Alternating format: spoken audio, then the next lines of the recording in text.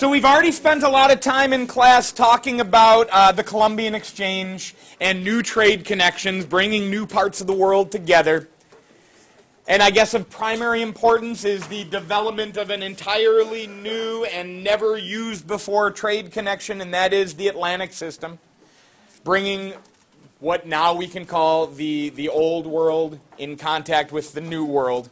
But remember, it's kind of odd for all of those people that had lived in the New World to call it the New World, because it's only the New World from a European point of view, right? It's only new to those folks that had just discovered it.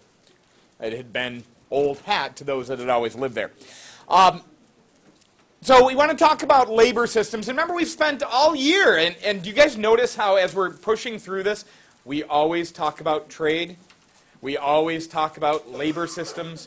We always talk about political developments. And when you get to your AP exam at the end of the year, they are going to make you think about one of those things. Political systems or labor systems or trade networks. And on one of your questions, that continuity and change over time question, they're going to make you compare and find some similarities and differences between these eras.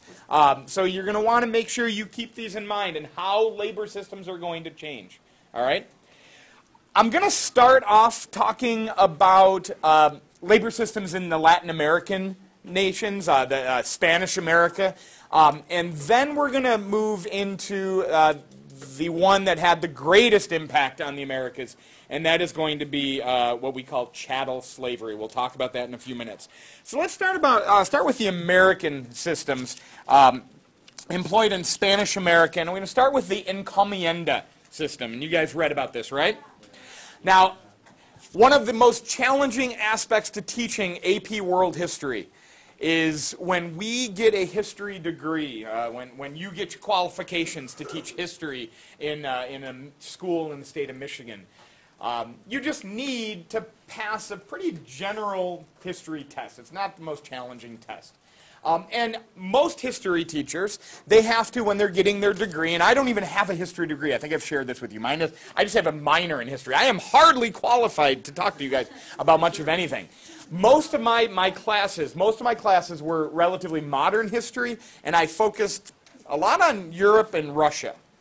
I didn't study much at all about what was going on in India. I didn't study about what was going on in China. I've never really given any in-depth study into the Americas. And then you have to teach AP World History. One day you just find out a person that might know a lot about modern European history now has to teach AP World History that covers all aspects of history from beginning to end. And what do? Well, we get the book ahead of you guys, and we read it, and we pretend we know what we're talking about, and that's what I'm going to do to you guys today. For me, some of the most challenging aspects of teaching AP World History came in the history of Latin America, because I had never done any in-depth study of the history of Latin America. So I am like now transposing my understandings now on you guys, and I'm going to believe that this history of Latin America is going to be more challenging for you just because it was more challenging for me, because we're all like egocentric, right? If it was hard for me, it's probably going to be hard for you. Well, of course, that makes no sense. Many of you guys are more interested in Latin America as young people than I ever was as a young person, and you're probably going to have deeper knowledge. Plus, I understand, raise your hand if you do take Spanish in our program here. Wow. That must be, there must be a Spanish class running right now for 10th graders. So that's just a quirk of our schedule here. I know that those of our students that are taking Spanish are learning much more about this. So the encomienda system always confused me, even as I started teaching this to kids. And I think I've got it down now. I think I've got it down now to make it somewhat clear, at least in my head, which helps it be a little bit more clear in your head. We remember the situation when the Spanish conquered the Americas, right? And in fact, who do we call those individuals that conquered? Yeah, very good. We throw a Spanish word at it, and we call them conquistadors. So when Hernan Cortez lands in Mexico, and he gets some help from some local tribes that have an axe to grind, literally and figuratively, with the Aztec people, and they help him on his way to make it to that great Aztec city called Tenochtitlan. Very good. And ultimately, Hernan Cortez's conquistadors bring down the Aztec Empire. And the same is going to happen in Peru, right? The same is going to happen in Peru when a guy named Francisco Pizarro lands in Peru, and he finds a lot of people that had some issues with the Inca. And he gets some assistance making his way to the great Incan capital to ultimately bring down empire. So you've got the Spaniards and these conquistadors conquering vast swaths of territory, right? And that land wants to be exploited by the king, pardon me, this king of Spain, wants to exploit that land for his own riches. Because remember, in this day and age, in the late 1400s into the 1500s, how do nations equate wealth and power? Through land and through the gold and the silver that they can hold on to. And this is going to give rise to this economic system called mercantilism. Mercantilism, very good, mercantilism. And so for Spain, finding these resources of gold and in particular silver in the Americas is crucially important. But they've got a problem.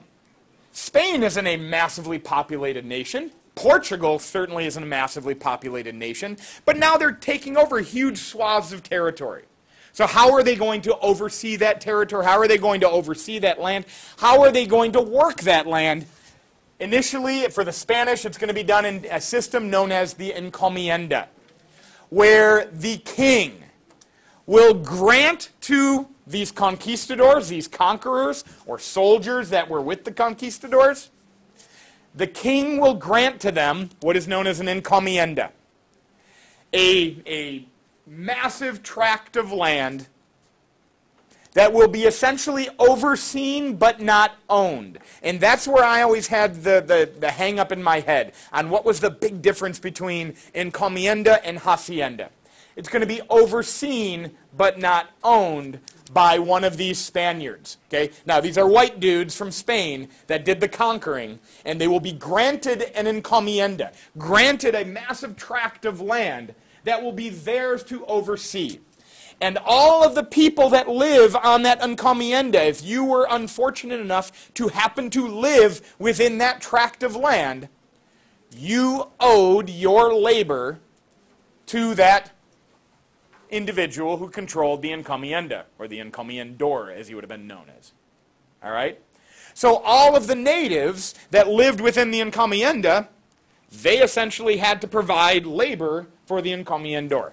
Whether that be in farming and agriculture work or in mining, they had to provide that labor. Now, over time, what's going to be the issue with these native populations providing the labor for the encomiendor? They don't want to. Well, they may not want to, but they don't have a lot of say because they're going to be treated very harshly, obviously. But they're going to die.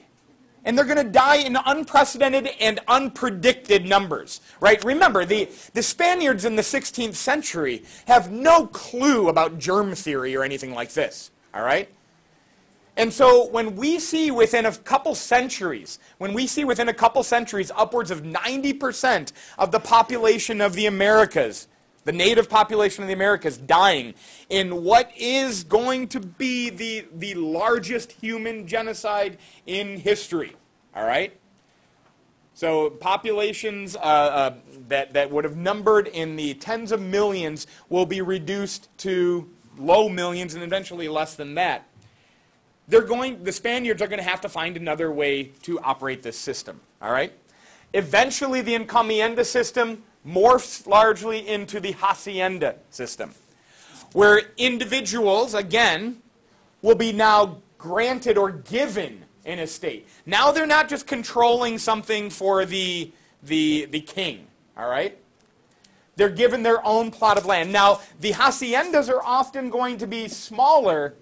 Oh, here we go, a graphical representation of Native American population after the first arrival of Europeans. Okay, so by the time we get to about 120 years after Europeans have first arrived, Native American populations are decimated, but then again, we can't even use the word decimated because decimated means like 1/10. In fact, we've got to go to like decimated times 9, right? Almost 90% of that population is going to be gone.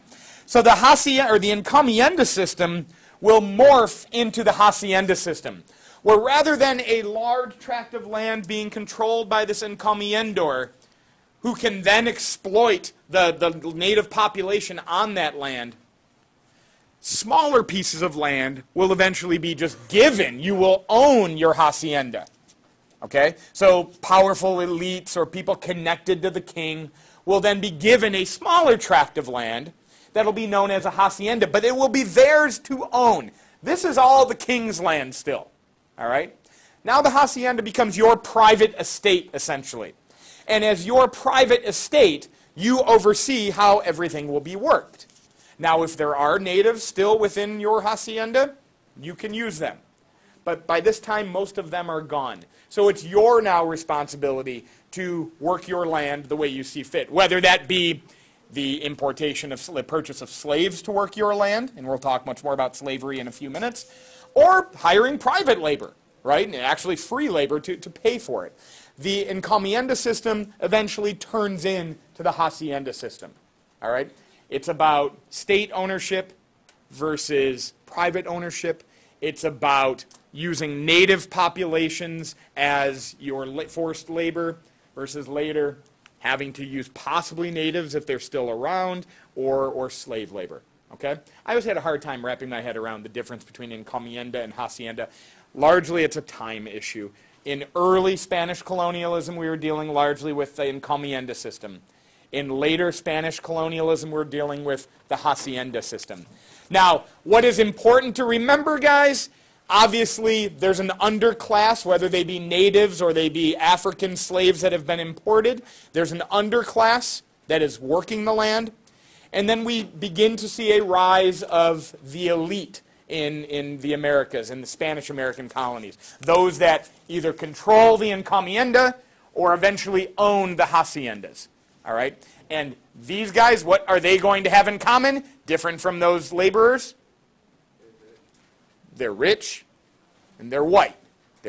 Most of them are going to be from Spain, especially in the earlier years. Good? I had a hand somewhere. Yes, sir? Yeah, I have two questions, actually. Yeah. Would the Encomienda. and the owner of the Yeah. encomiendadores and the haciendadores, would they have to still pay tax to the king, even though the haciendadores own Yeah, the land? yes, yeah. They're still going to be, like, initially with the encomiendor, all the production from that land is the king's. Eventually, the hacienda, there will be taxes that they will be paying to the state. Yes, that goes to like the produces that the encomiendadores get. Is that theirs to keep, or do you have to give everything to the king?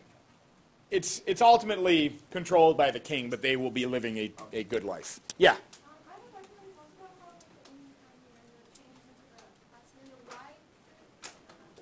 why. The death of Native American populations and the inability to work massive tracts of land without and what incentive, I guess this is a good point.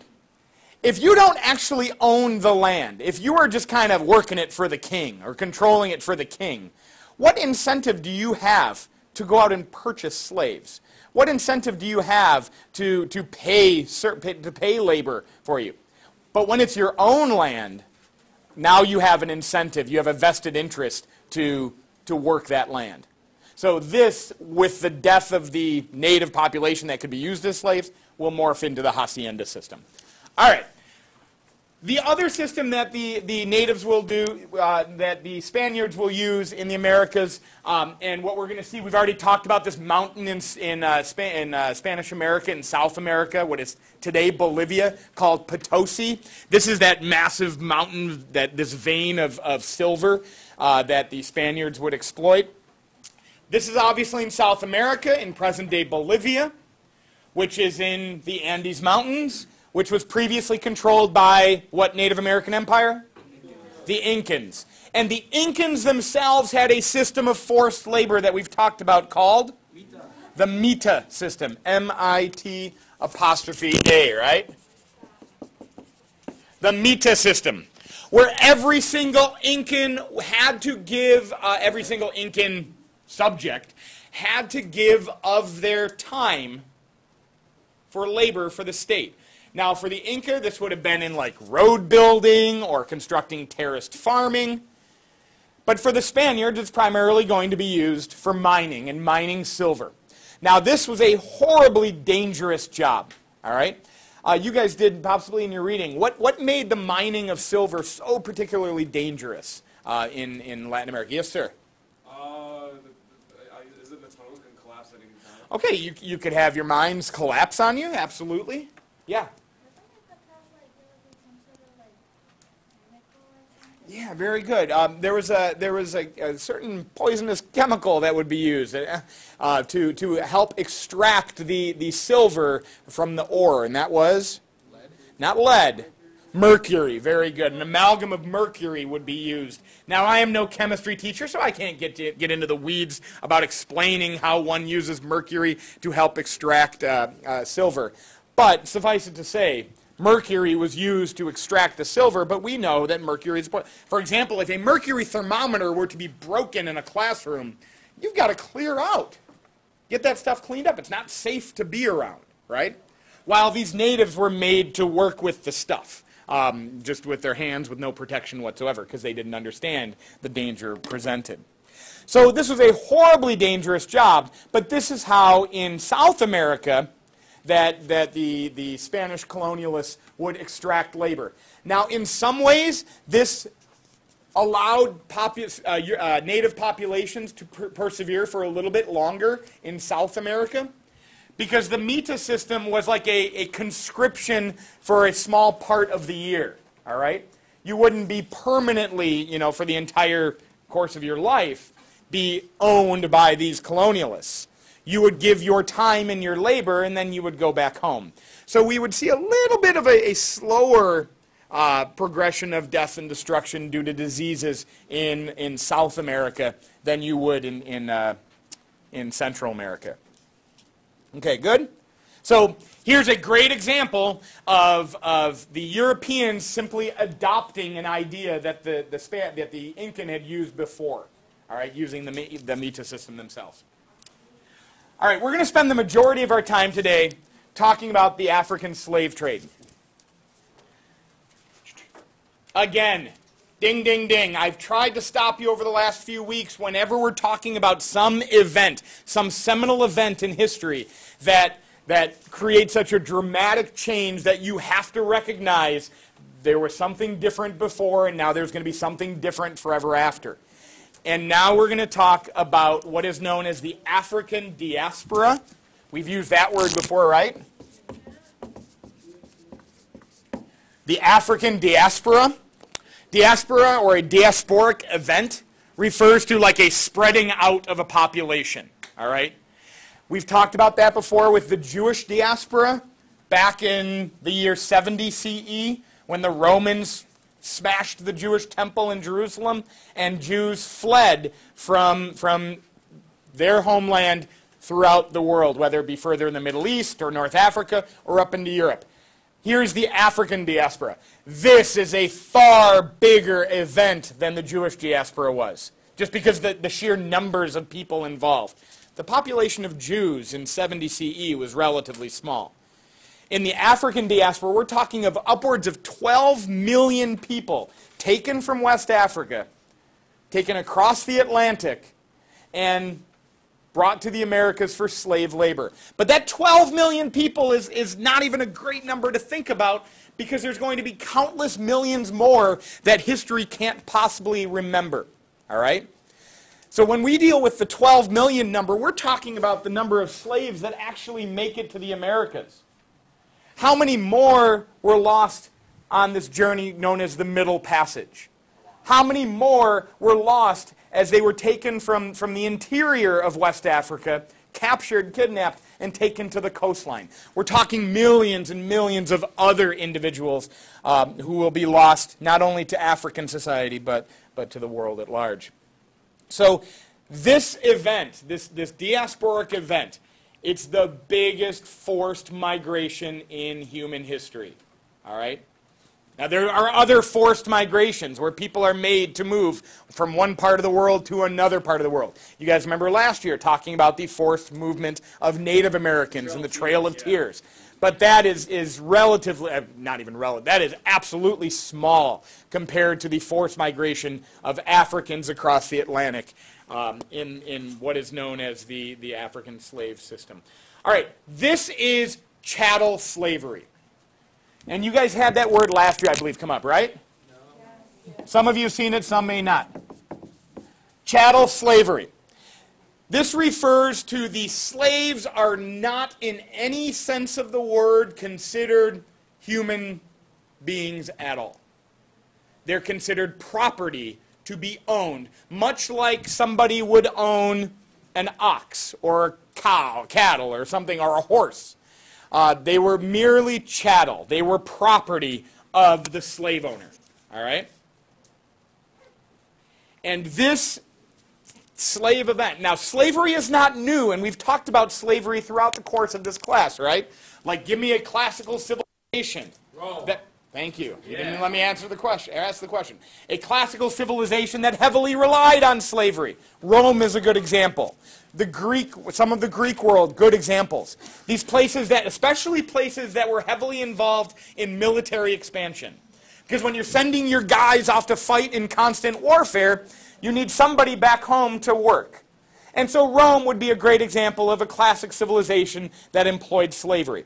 We talked in the last era, all right, in the post-classical era, about slavery in the Islamic world, all right, especially the importation of women, and many of them coming from West Africa.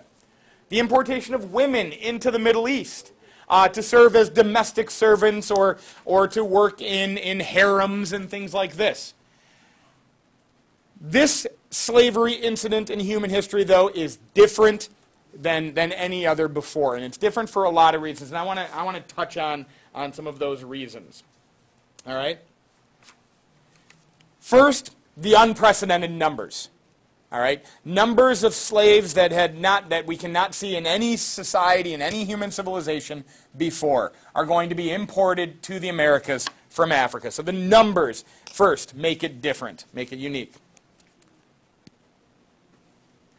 These slaves will also be unique in that they have absolutely no rights within the society that they're entering.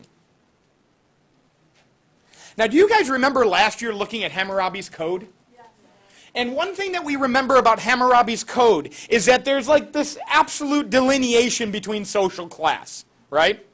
Like if you if you slap your neighbor who's on an equal status with you, you're going to be in trouble. But if you slap your neighbor's slave, there's probably not going to be much repercussions there. But the sole fact that slaves were mentioned, were included, and in some respect protected because, like if you kill a slave, there's going to be some kind of punishment going out to the perpetrator of that crime, right? There's at least some semblance of that slave being a part of that society, all right? In American slavery, they weren't even considered as humans, all right? They weren't even considered as any aspect to that society. So this is different.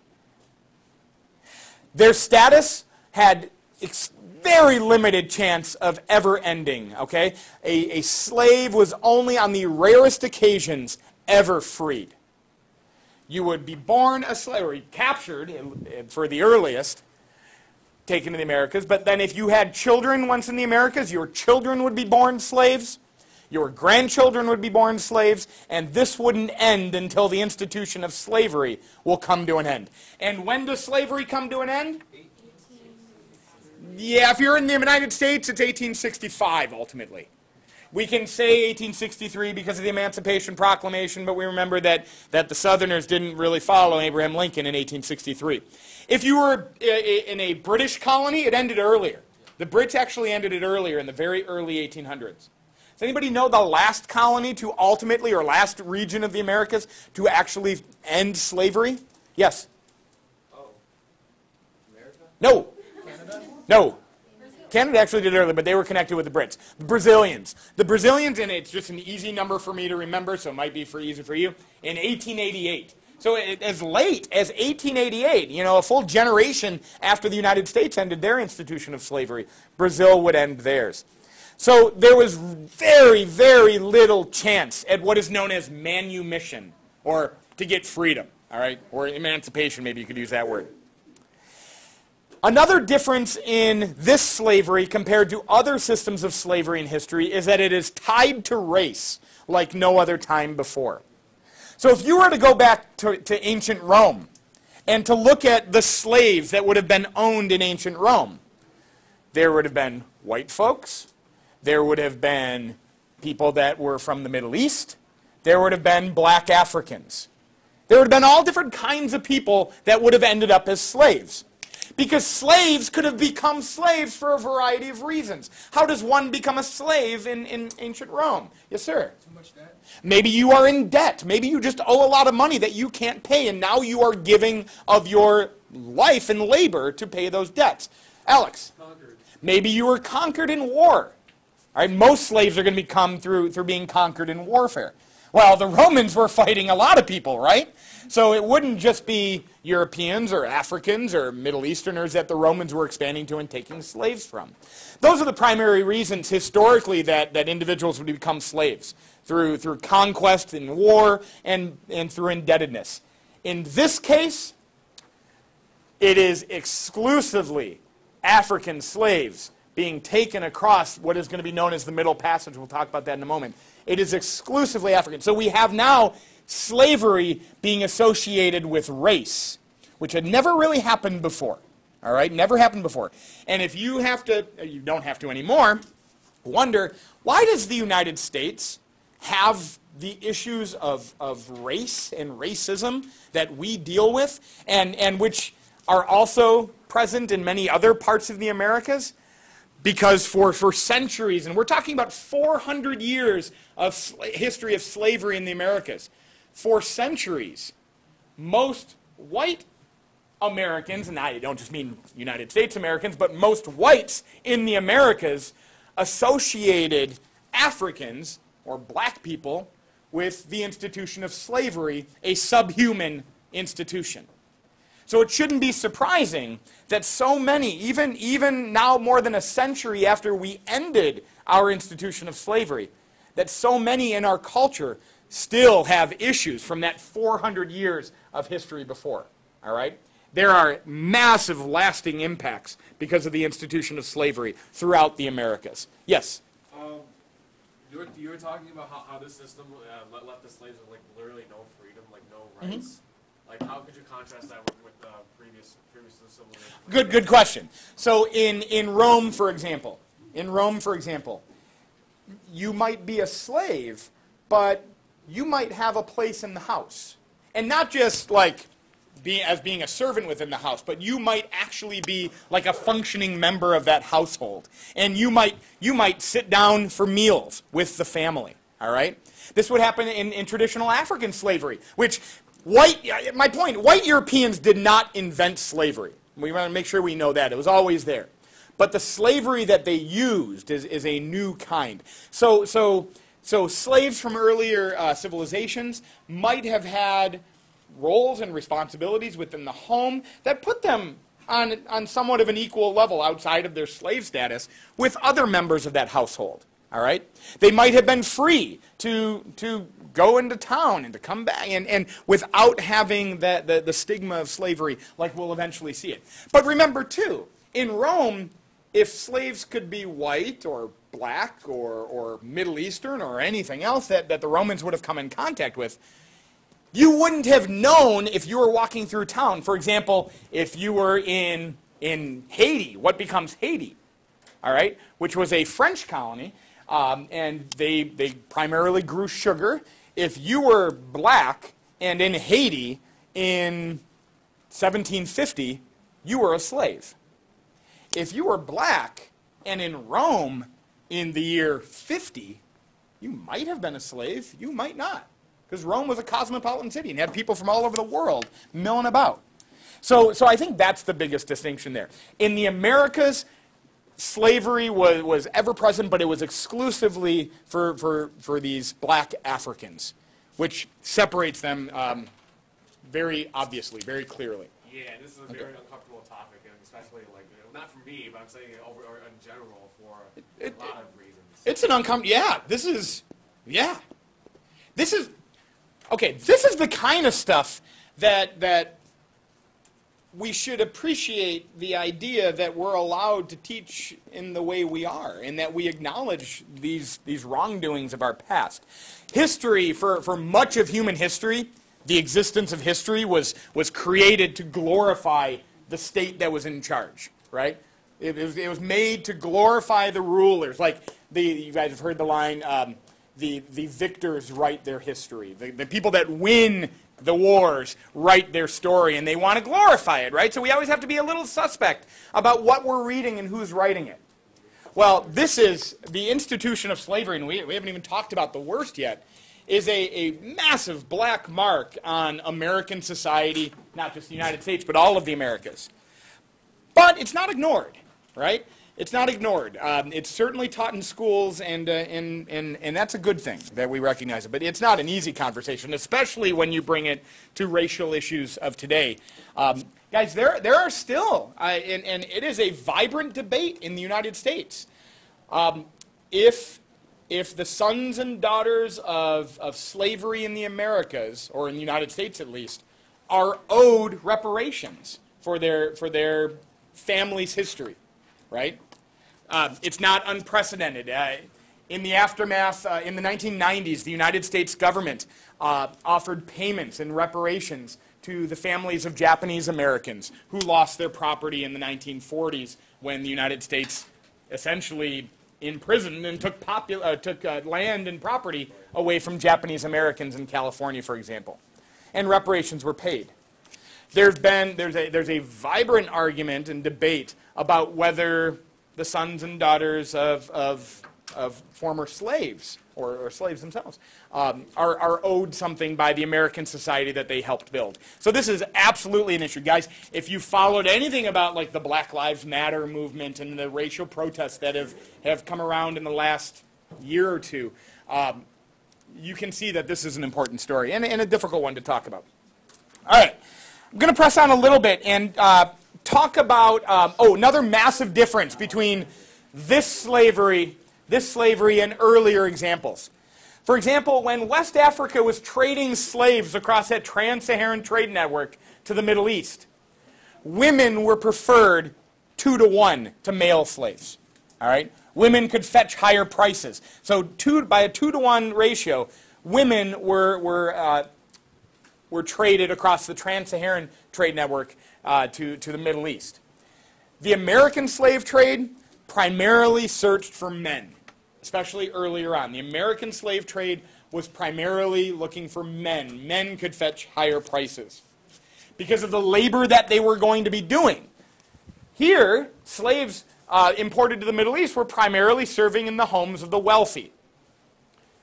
Shipped to the Americas, slaves were primarily working on sugarcane plantations. Physically harsh labor that it was seen that men were better suited for. So we're going to see in the transatlantic slave trade a disproportionate number of men. And so when we talk about slavery disrupting societies, we have to recognize that this institution is going to bring great change to many societies. Obviously, starting with West Africa. If you, over a 400-year period, are having some of your youngest, some of your strongest, some of your best, and some of your brightest, especially men in the population, being pulled out of your population and sent to another part of the world, what are you left with? You know, you've a preponderance of women, but you're also left with without a lot of your talent. Talent that may have one day been able to continue to build vibrant societies. But if you wonder, why does Africa have so many problems today? And we can create a laundry list of reasons.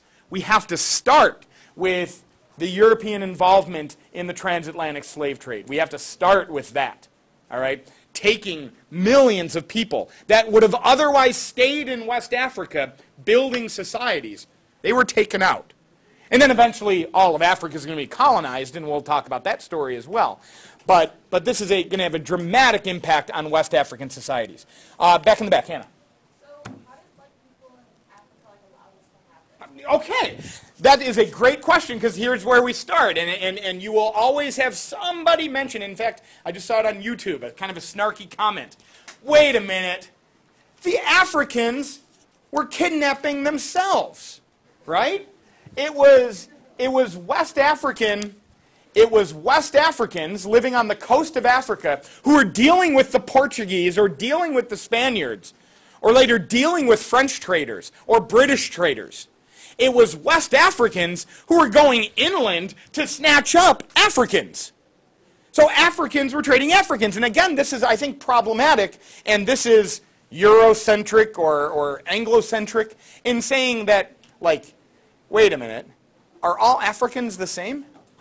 No. Now, to the outsiders who can only see the skin color and can't really recognize any difference beyond that, you'd say, oh yeah, they're all the same. They're kidnapping themselves. They are to blame.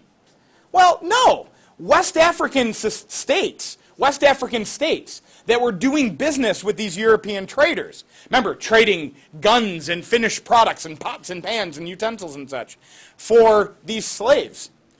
Did these West African tribes have any affinity for the interior African people? No, they were different. Right? They weren't of the same state. They weren't of the same background. Now, there might have been cultural connections, and we talked about the Bantu migration, spreading language roots and such. But these are different people. They're as different as Frenchmen are from Germans. They're as different as Indians are, South Indians are from North Indians. Or as Chinese people from the East are different from Chinese people in the North and Chinese people in the West. They're different people. It is a vast misunderstanding of humanity. And I think I've mentioned this phrase. Have you ever said the phrase ugly American to you guys before? The ugly American is a phrase that was born in the last century for essentially this viewpoint that Americans, many Americans, not all of us, but many Americans just don't have much cultural understanding for some very obvious reasons. For example, I have been to one other nation in my life, and it was Canada. And the extent of my journeys through Canada pretty much draw a line from Detroit to Windsor to Niagara Falls and back. That was it. You guys are going to see Niagara Falls very soon, right? Why? Madame Bonest, how many countries have you been to in your life? Maybe 10, maybe something. 10, maybe. Okay, but you can't even count it. Like, had I been to one other country besides Canada, I'd be like 2. I've been to 2. Had I been to 3 other countries, had I made like a summer trip to Germany when I was in high school, had my wife and I not started our family quite as soon as we did, we might have gone to France. Who knows? But if I had been to 2 or 3 or 4 countries, I could easily say 2 or 3 or 4 countries. But I understand, once you get to like 7, 8, 9, well, now you have to stop and think, and oh yeah, I've been to a lot of places. Most Americans are like me. Most Americans are like me, largely ignorant of the world around them. Everything I know about the world around me is from speaking to people that have been there or from what I read. All right? And that's kind of sad. I'm bummed out about that. But why is that somewhat understandable for us Americans? Here's how Madame Bonest goes to Germany.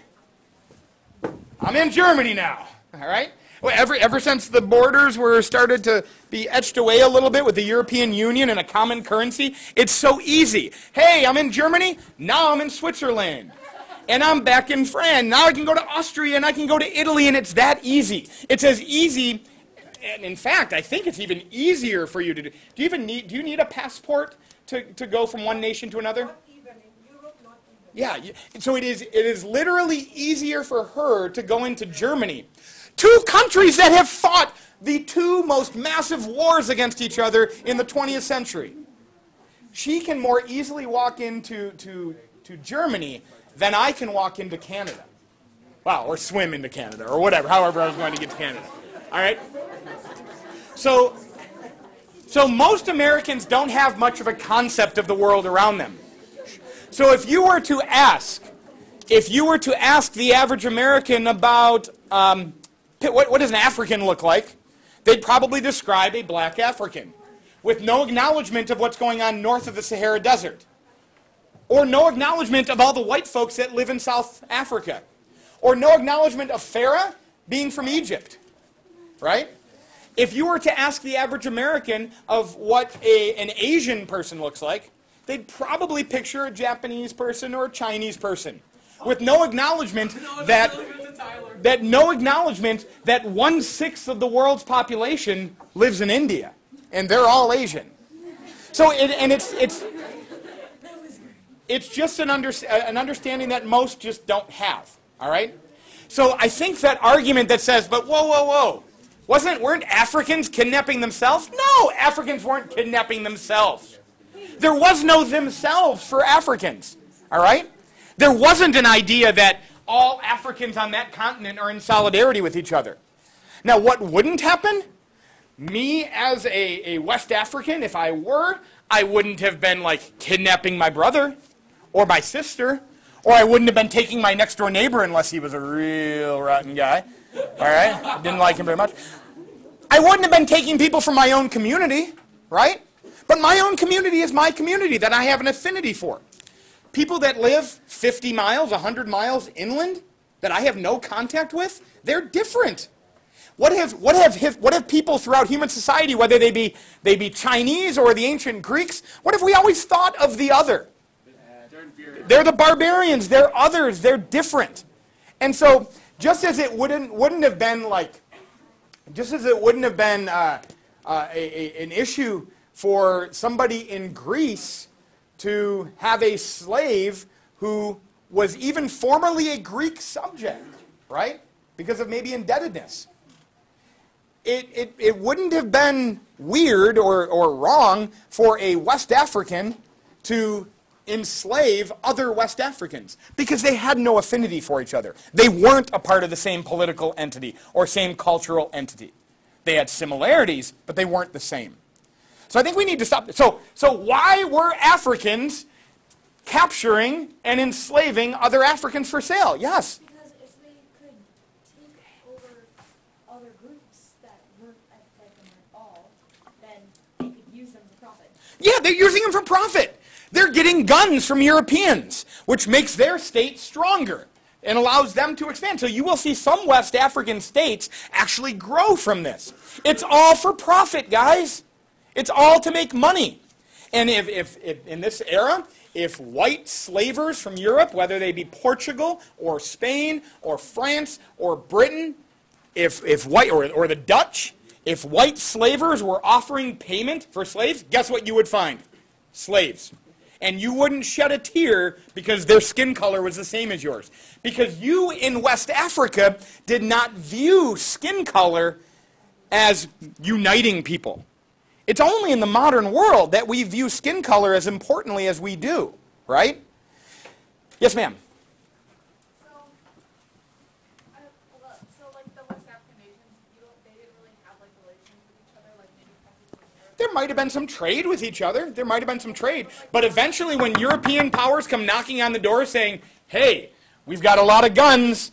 If you can provide us with slaves, we will do this. Why don't they just go to like someplace they know? Why do they have to go to this like other remote location that like they don't have any really Okay, when we're talking about going to remote locations, we're in some cases talking about 20, 30, 40 miles inland. So we're not talking about going on the other side of the continent. And you go to the easiest place you can go to, I would have to imagine, right? Like, I'm in my own community, and I don't want to take any of these people as slaves because they know me. I'm in my own community. Now I'm out of my community. Now I can capture these people because they're not like me. Their language might be a little different. Their belief systems might be a little different. They're not me, and I can take them. And I will not shed a tear because some white guy from Europe is going to give my kingdom some guns. And it's okay. Okay? Uh-huh.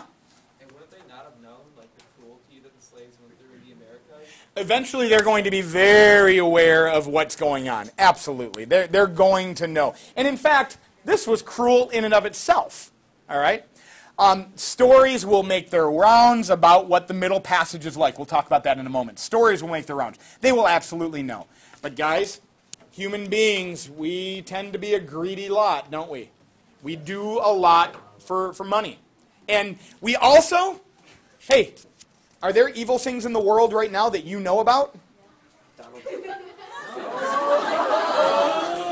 Quietly. Are there evil things that we know about that we don't necessarily do anything about? Yeah. Bad things happen, and guys, if we spent every waking hour thinking about the horrors that exist in the world, I don't think we'd have many waking hours, right? We would just stay curled up in our beds, not being able to go out and enjoy our lives. So we find ways to get over it or ignore it. We don't turn on, like, literally, I hear it in my house a lot. Turn off the news. You know, it's just bad news. Nothing but, so you turn it off. If you don't look at it, it's not happening, at least for the time being, right? And we find ways to disconnect. And I have to imagine West Africans who knew what was happening, maybe they were bummed out about it. Maybe they found their own ways to disconnect. Maybe the riches their society was bringing in made that much easier. Guys, is it easier to disconnect when we've got everything that we could ever need around us? Absolutely. Absolutely. But then also we have to remember, and I think there's, to some extent, this is true as well. Right now, our community cares a lot and thinks a lot about Flint, right? And the situation in Flint, and many of you have probably already donated something. Time, water, something, money, whatever. We're all thinking about the situation in Flint and what a disaster that is. But that's an hour away from us, right? Flint has had massive issues for decades, right? This isn't new, but we've only just had our eyes opened up to it. Other big cities in the United States have got massive issues, but we don't have our eyes open to those situations all the time, you know? So I think it's just we only have a capacity for so much ability to think about what's going on around us. But those West African states that were kidnapping and then trading these slaves, we still have to remember that these were not people to them. All right? This wasn't their brother. This wasn't their cousin. These were not people to them. These were a currency that they used to trade with Europeans to get the products they wanted from Europeans. And by the same notion, the white slavers, why couldn't the white slavers on those ships recognize the evil that they were doing to those people? Because they weren't people to them. Once you kind of peel away the humanity from someone, once you stop recognizing them as a viable human being, it's pretty easy to do a lot of horrible things. All right? And we will talk as we press on to this in this year about dehumanization in like 20th century warfare, for example. It's a lot of bad things happen once you peel away that humanity. One more comment, then we're going to press on and finish this up. Yeah. So how exactly do they do this? Because is it because there's like no, like are there weaker countries or are there no organizations? Okay, good question. How is this happening? Well, when the first slaves are captured and literally kidnapped, like they're out tending their fields or they're out with their animals, grazing their animals, and a couple people might be kidnapped. And they're taken to the coast, and they say, we've got a couple slaves to trade you. And then the Europeans trade those slaves for some guns and some gunpowder. Well, now what does that West African state have? Guns and gunpowder. Guns and gunpowder make it easier to go capture more slaves. Then you capture more slaves, you trade it, you get more guns. It makes your state stronger. It makes it easier to go out and get more slaves, right? Or maybe some deals start being made with inland states. Like, hey, now the coastal state has a lot of weapons, has a lot of firepower. They could overrun your civilization. And we will, unless you pay us, what have we called it through history? Tribute. But not tribute in the form of grain or tribute in the form of gold or silver, but tribute in the form of slaves. So now you go capture your own slaves so you can keep the West African state off your back, right? So yeah, we have to erase this notion, though, that they're kidnapping all the same people. They're different. All right, so let's run through a couple more things. We talked about how this changed. Originally, the first seeds of what would eventually become the transatlantic slave trade is born in the Mediterranean Sea and in the islands off the coast of Africa. So long before, we'll look at this map here, long before the importation of slaves into the Americas, so we're talking mid-1400s, because we know, in what year did Columbus sail the ocean blue? That's got to be our line of demarcation then, okay? So before 1492, there were no slaves over here because there were no Europeans over here. So in the mid-1400s, when Prince Henry, for example, is first setting up shop in North Africa, there's going to be a recognition. Western Europeans are going to learn during this era, from the Crusades and after, are going to learn about the wonders of sugar. American society knows all about it, all right? It begins for Western Europeans in the aftermath of the Crusades, because sugar came from the East, all right? Sugar came from the East. And Europeans making their way into the Middle East would come in contact with this. And eventually realized it could be quite profitable. And Western Europeans, largely Spaniards and Portuguese, would start building plantations, massive farms, with the goal of producing one cash crop. And that earliest cash crop was going to be sugarcane. And these would be in the Mediterranean Sea. These earliest islands in the Mediterranean Sea that would be used for growing sugar. And they needed labor for these. And these islands didn't have large populations, so you'd have to bring in labor. And in some cases, the labor that they brought in would be slave labor. In fact, literally, where the word Slavic, my marker's dying, where the word Slavic for the Slavs of Eastern Europe, that word Slavic has in its roots the same as slave. Because Slavic peoples from around the Black Sea would be kidnapped and taken by the Byzantine Empire and traded on the Mediterranean sea routes, sea trade, for people looking for slaves. And so these Slavic peoples became, in many respects, slaves on plantations in the Mediterranean.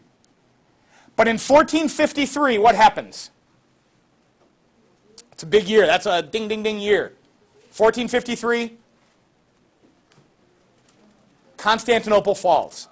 In 1453, Constantinople falls. Don't you remember that old classic children's ditty we talked about?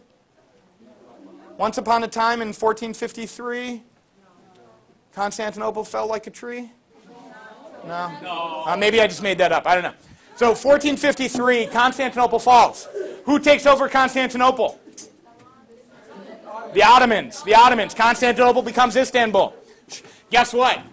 The trade connections between the Slavic slaves in around the Black Sea and the Christian slavers in the Mediterranean, their slaves dried up because they're not doing business with the Ottomans anymore because they're Muslims. You don't want to do business with them. All right? So conveniently, at the same time access to slaves from Slavic areas ends, Prince Henry the Navigator is starting to venture into North Africa. And Portuguese sailors are learning how to go out to sea because of Prince Henry's school. And they're going to come in contact with West Africa, who is already engaged in selling slaves on the Trans-Saharan Trade Network. Right, Sophia? Already engaged in doing that. So what's the difference for them in trading slaves to white European Portuguese versus traders in the Middle East? No difference, right? Well, one big difference, the Portuguese will give you guns. And so at the same time Constantinople falls, Portugal is starting to venture into West Africa. And so on the islands like the Canaries and the Madeiras, little islands off the coast of Africa, plantations will be born, and they will for the first time use black African slaves. In the Americas, Portugal will use the same thing they did on these little islands and import slaves into Brazil. Brazil is going to be the first American colony that will receive slaves. Through the course of the history of slavery, with most of them working in sugarcane plantations in the American South, the vast majority of slaves that will enter into the Americas go to South America and Brazil or the Caribbean. Notice what happens to the Americas.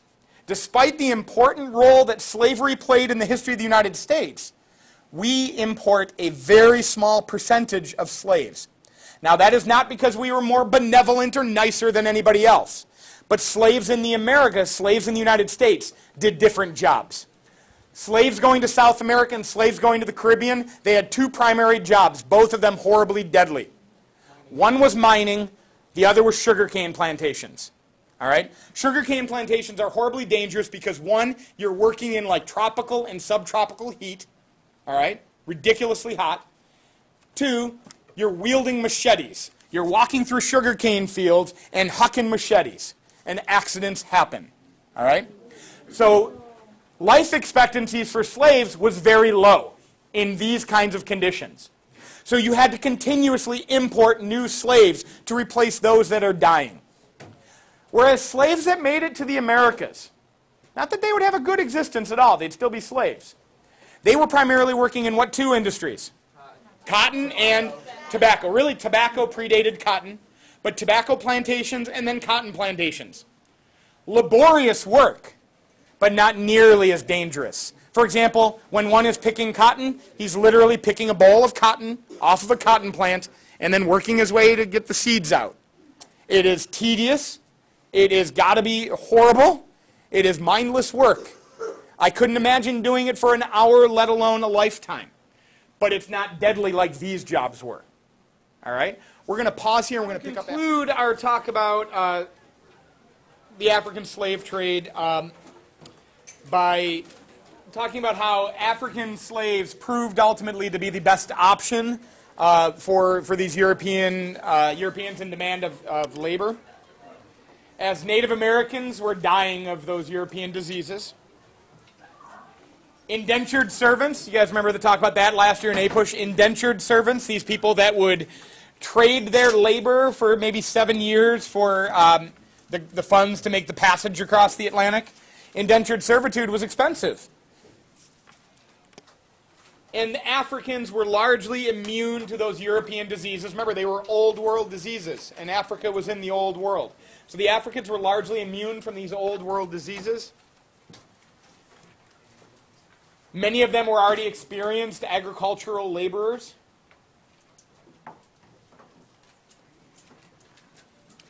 And there was already an established West African trade network in slaves. It's not like Europeans had to invent the trade of slaves in West Africa. They just entered in and then changed an already established network. I'm going to talk briefly about the stages of the transatlantic slave trade. First and foremost, as we've already mentioned, slaves would be captured in the interior, kidnapped, taken to the coast for sale. And when they're taken to the west coast of Africa, they're going to be held in what are known as factories. All right? Now, these are not like assembly factories, but factories in the sense that they housed these African slaves for trade across the Atlantic. So fortresses, essentially like this, would sprout up along the West African coast that would house these people until they would be ultimately transported by Europeans across what was known as the Middle Passage. The Middle Passage, because it's like that second chain in the triangular trade system, the Middle Passage is the journey from Africa to the Americas on slave ships. So a ship like this, and this is just a horrid drawing, and you guys can see how each one of these is a figure who is chained together on the bottom deck, on the second deck of the ship. And the trip would take from 1 to 6 months, depending on how early in the slave trade process we're dealing. Obviously, ships would get faster as we get into the 1800s. And then what kind of weather the ships would run into. So 1 to 6 months, depending on weather, but faster in the later years. So closer to the 1.5 months time. Typically, slaves were chained together for most of the day and night below deck. The close quarters that these slaves were meant to spend their hours with each other led to rampant spread of disease like dysentery. Death was not uncommon on the Middle Passage, in which case if slaves were to die en route, they would simply be thrown overboard. Ultimately, those that survived the Middle Passage would then be put up for auction and for sale in the United States or in Latin America or in the Caribbean or in Brazil. So the sale was typically auction style in the Americas. By the numbers, the vast majority of slaves traded from the 1500s, or pardon me, mid-1400s until the mid-1800s were traded in the latter chunk of that time. From the late 1600s through the early 1800s would be the peak in the slave trade to the Americas. We've got some numbers here too that will make it clear to us where the vast majority of those slaves from Africa would make it into the Americas. In the 17th and 18th century, and then we can look at the total numbers, the majority of slaves that entered the Americas from Africa during this time period were going to Brazil. 1 out of every 3 slaves was going to Brazil. Brazil's primary cash crop, sugar. Next, we've got the Caribbean, with 22% going to the British Caribbean, another 6% of slaves going to the Dutch Caribbean, another 20% of slaves going to the French Caribbean. The French Caribbean is almost exclusively today the nation of Haiti. All right? So massive numbers of slaves, and what's the primary crop of those Caribbean colonies? Sugar. All right? So where sugar was grown, slaves were in the highest demand. And then British North America, ultimately, and eventually the United States, ultimately would receive a relatively small percentage compared to their counterparts. Again, the primary crops there were cotton and tobacco. Not necessarily freeing you from a life of servitude and labor, but not the deadly, dangerous labor that we would see in the Caribbean and in Brazil. All right? Questions, comments, concerns?